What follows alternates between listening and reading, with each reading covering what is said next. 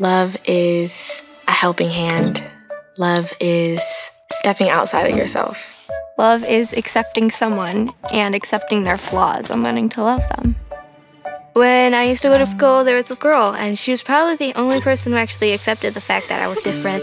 Like, every time she'd see me crying because the girl would pick on me, she'd come and she'd wipe my tears and she'd be all like, "It's okay, it's okay." And she was the nicest and kindest friend I could have asked for. Love is thinking about someone even on your busiest day.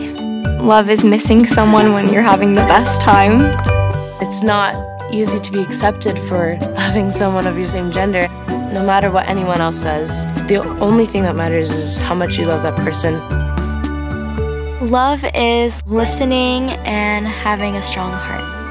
There's a retirement home. Me and my sister would help out. It just made me realize that just the simplest thing can change someone's perspective. And if they had a bad day, make it great. If they've even had a great day, make it better.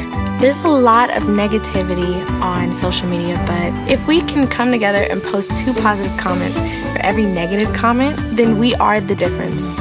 Love, at the end of the day, it just wins, and it's the answer to all things.